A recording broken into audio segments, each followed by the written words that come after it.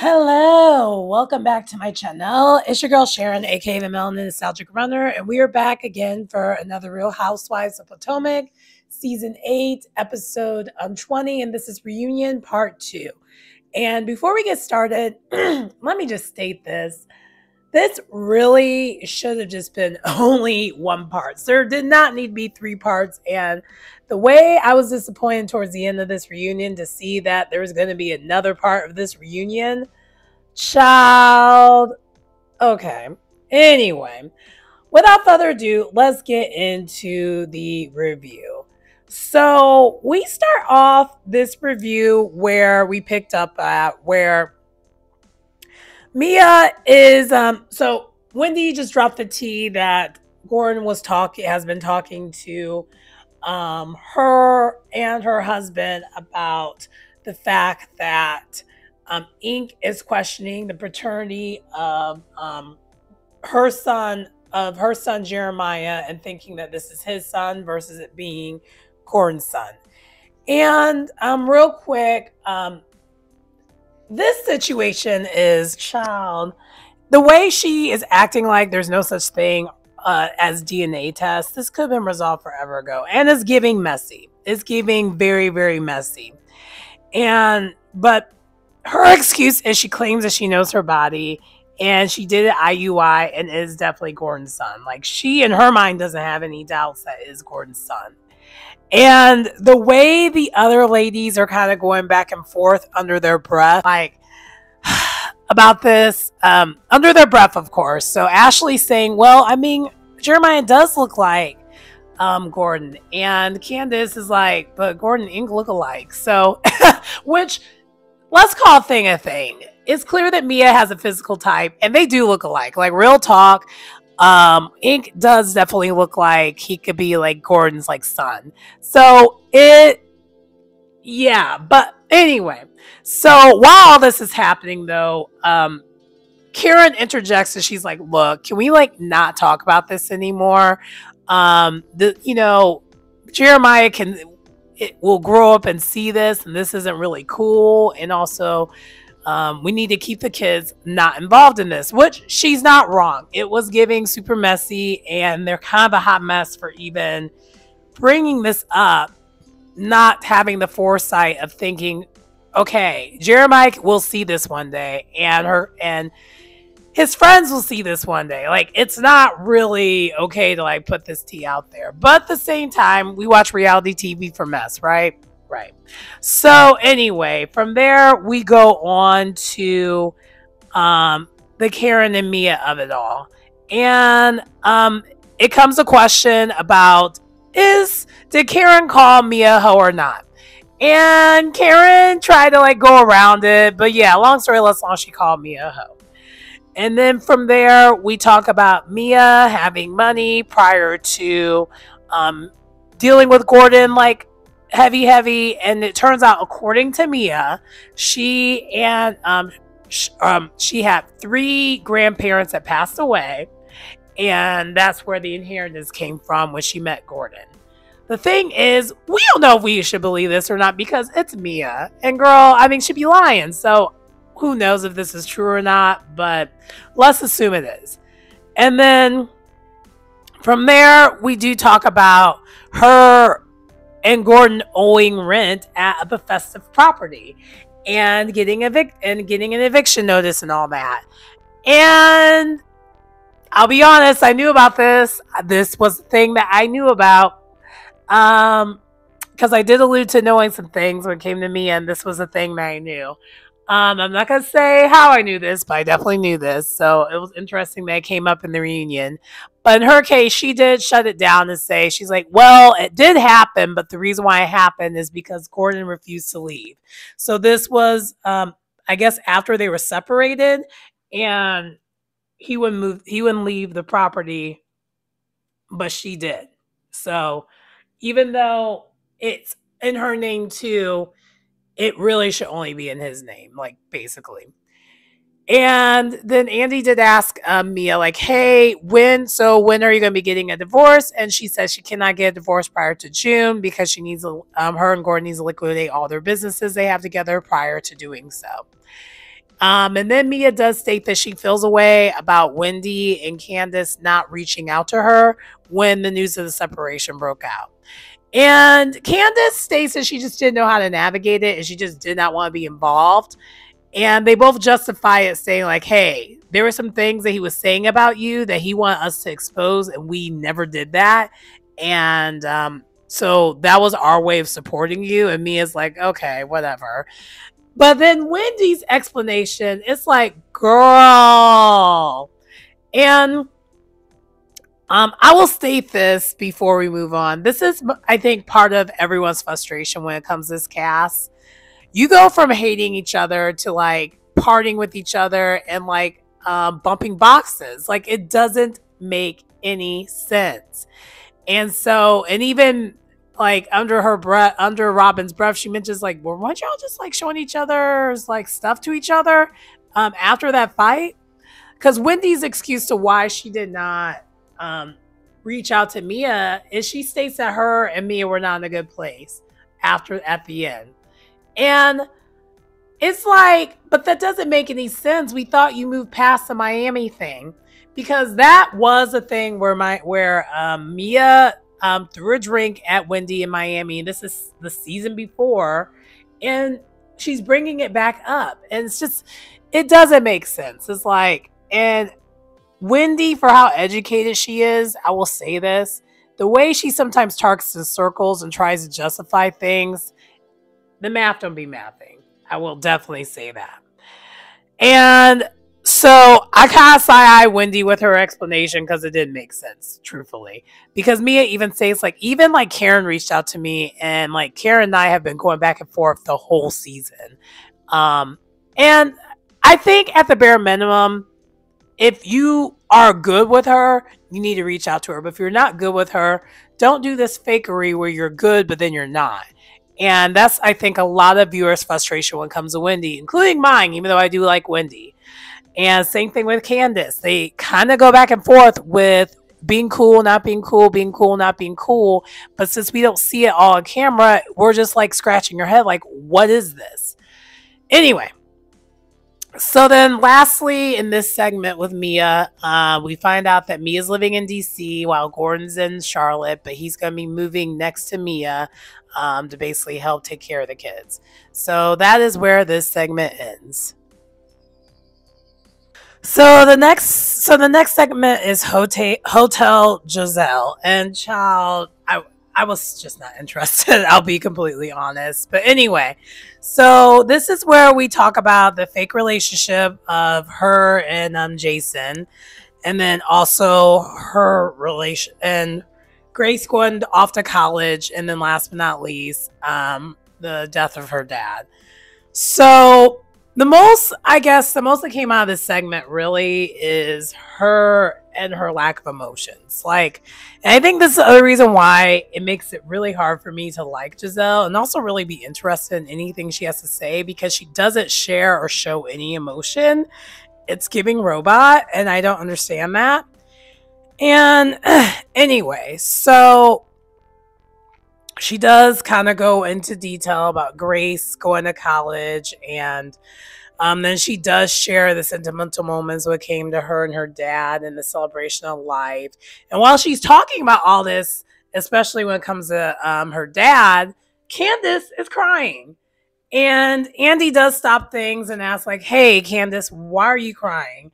And Mia, oh man, she wasn't really lying, but Mia was like, she cries with the wind, girl. I mean, child, she cries with the wind. Like, that's pretty much what Mia said, which two things can be true. She really does do that. And she does state that, you know, it's hard that she, you know, lost her parent. Like, she feels for her. And Mia was like, and Andy and Mia in a roundabout way both were just like, well, I mean, it's very clear that Candace still cares, because we know this. And for those who've been watching the show, Candace does want to be friends with all these women. It's Giselle who doesn't want to be friends with her, and Wendy who doesn't want to be friends with her. It's what that is. But at the same time, I really just wish Candace would not do the flip-flop thing that she does, because it is very confusing. So it makes it hard for there to be a certain way, because how reactionary Candace is. Although it's great for the show, but now it's not anymore, clearly, because now they're not even talking to each other, because the way Candace reacts, the girls, they are not ready for it. They're never ready for it. And so from there, they talk about Giselle and her talking about Grace at the dinner table when they were in the DR. And the question came up to Karen about, like, hey, do you feel like you should intervene more when they were making faces, Candace and Wendy, that is, while Giselle was talking? And Karen pretty much is like, no, not really. I mean, they're grown adults, which they are. And Candace is like, look, if you're talking, I don't care. Like, it wasn't the fact that Giselle's trying to weaponize her kids. That's the problem. And which is very much true. That was what Giselle was trying to do and all that, trying to weaponize her kids, even though the reason why Wendy and Candace were pretty much making the faces is because it's Giselle. It's not because it has anything to do with her kids. It's because it's Giselle. And then we talk about Giselle and Jason, which no one believes that relationship. And then apparently Giselle has other men, which a lot of us thought that, and I kind of thought that, but she'll never show that part of herself on camera ever again, which is why I don't understand why she's still in the show when she doesn't show her whole entire life, but that's a whole nother thing. And then they talk about, has Giselle changed since her being married to Jamal Bryant versus today? And yeah, I mean, that was pretty much the segment when it came to Giselle. And yeah, I'll be honest, I was not really as interested, because I don't think Giselle did enough to really have a segment this reunion, but that's a whole nother thing. Other than that brief conversation when it comes to talking about Grace and her dad. Everything else, they could have just left that on the table. I mean, seriously. So next we have Candace segment, and we talk about Candace and her breast lump. We did find out that she actually did get a second opinion, and the lump has went down. And the message was to get checked, and so that's pretty much it for that. And then they talk about, from there, Candace and her tour, and how successful it was. And it was a successful tour. We found out that her largest venue that she did the tour in was a Fillmore in Silver Springs. So that was a pretty big deal for her. All the other tours, though, were mainly city winery tours, which I was aware of, because she did have a city winery stop in Chicago in both legs of the tour. But then the interesting thing came up between Drew Sidora and her, and why she was not really okay with having Drew on the tour again. And it turns out it was 1,000% business related, and it was to the point where she kind of side-eyed Drew when it came to how Drew does business. And I kind of have a feeling that's what it was, because Drew's business has always kind of been funny to me. I mean, to be completely honest, Drew Sidora on the show of Real Housewives of Atlanta, I've always just kind of thought all her money was a little funny. Like, she's a ball of confusion. She is confusion and chaos. Like, that is Drew Sidora in a nutshell. And Candace basically was like, it made me look at her differently, so we were not going to revisit us doing business together again like that, which I respected. And then Andy harkens back to, that's actually what happened between Katy Perry and Taylor Swift. It was Katy Perry tried to steal one of I guess Taylor Swift's dancers, and that's what the song was all about. And that's my first time knowing about that. I was like, okay, the more you know. But interesting.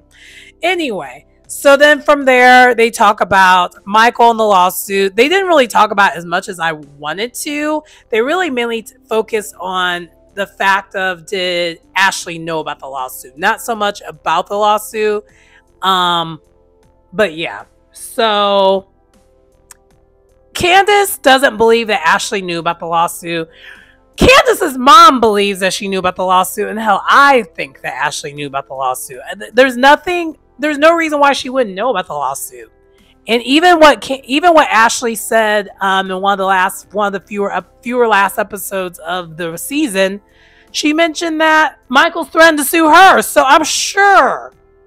I guess I don't understand how Ashley wouldn't know, but anyway. From there, they talk about her and Giselle. And her and Giselle go back and forth.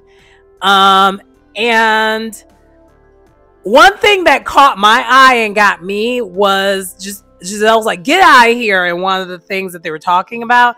And Candace is like, I'm out. And I think that's when Candace said, I think at that moment, Candace was like, I am quitting this show.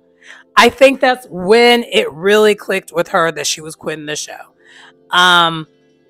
We kind of could tell in the first episode of the reunion from before that that's what was happening, but I think this definitely confirmed it. And then from there, we talk about Candace and Robin yet again. And again, long story less long, there was no resolution with this, but then we did have at least another conversation with the colorism of it all. And again, Bravo, I really wish there really should be a conversation on colorism. Wendy's kind of against the conversation because she says that not all the ladies on the stage have the range for it. But if you have a proper moderator, I think it will work. And not Andy Cohen. You need to have someone who is, has a range to talk to others who do not have as much of a range to like just educate on it. But also too, at the end of the day, both Giselle and Robin are trying to make it where Candace is accusing them of being colorist when Candace from day one has said that she never thought that they were colorists.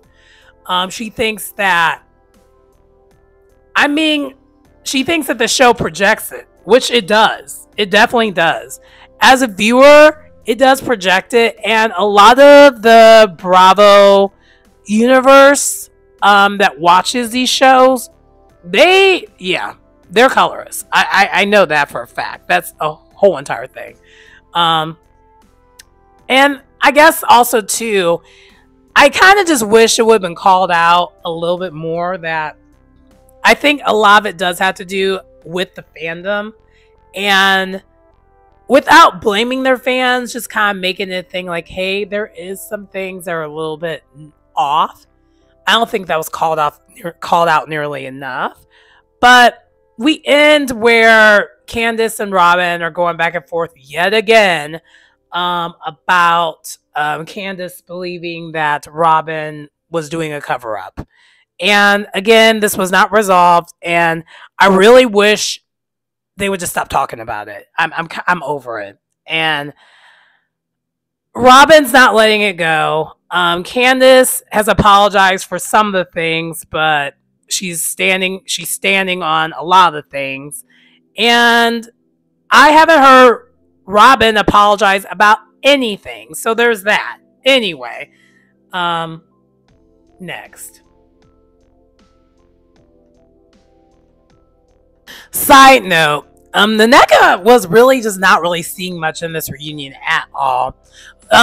So before the break was over with, she was talking to her husband prior to going on stage because this is a husband segment that's coming up. And behind the scenes, she's still demasculating this man. And I hope when they do get to the NECA sex segment next episode of the reunion, they call that out because she really does it a lot and it's actually cringe. It's giving cringe. I don't think it's going to get brought up, but it is cringe. Anyway, so the break is over with. The husbands are there. And so the pleasantries are happening. Andy, talks to all the husbands. So that includes Ray, Gordon, Ike, Happy Eddie, and Chris. So they're all there. And so The first thing after the pleasantries get out the way, side note, we find out that Eddie's business, Happy Eddie, is doing very, very well, and it's good to be about the campus. So we do find that out. But anyway, so we first then talk about Mia and the DR talk that she mentioned. So what Mia said during the season when they were on their way to the DR, that she was a girlfriend at once going to the DR, and then now she's a wife going there. And what she means was she was a side chick that was coming there. And this is all about Gordon, by the way. So she was going to the DR with Gordon, and when she was a side chick, and then when she became a wife, she went there as well. And while all this is happening, and I wish it would have been called out, but no one called it out, Karen and her expression, she's like, I love you, Ray, because I think at this moment she's finding out more and more. Like, I think she already knew this from before when she brought it up, because for those who don't remember, Karen brought up that Ray was going to the DR a lot, and it's safe to assume that it was for extracurricular activities of the opposite sex. So unbeknownst to Ray, Mia's pretty much exposing the tea of what happened without like it being like direct. But not, Mia being involved. But that's just, apparently that is a thing where the guys go to the DR with their girlfriends, and the girlfriends stay in one villa, and then the wives stay in another villa, and they could both like just all be there. And I'm like, child, that is messy. From there, we talk about Chris and the fallout, and Chris was like, and then the question came up of, so you weren't really around as much this season. He was like, it was very intentional. He's like, I'm not going to be around people who don't want me to be around. And the Giselle and Chris thing kind of happened again. And Chris kind of got her together very quickly. It was like a non-issue. Chris was like not having it. Chris was prepared this reunion. He's like, I am not here for the BS. You're not going to gaslight me. None of this is going to happen. And Chris kind of ate. He did eat. And then from there, the conversation switched from where's Juan, and none of the husbands wanted to address it. But Gordon did state, it's like, I don't want to be messy and address it, but I do think it would have been important for him to be here because I'm here, and this is my ex. This isn't even my wife. This is my soon-to-be ex-wife, and I'm here. Which no lies told there. And then from there, Gordon was going to go and say something, and it seemed like it was going to be a bombshell, and then it ends to be continued. And the way I was disappointed, I'm like, oh my God. I thought there was only going to be 2 parts to this reunion. There's 3 parts.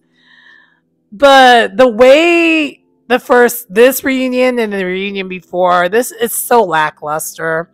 I know this sounds horrible, but I am ready for this season to be over with so we can wrap it in a bow and be done.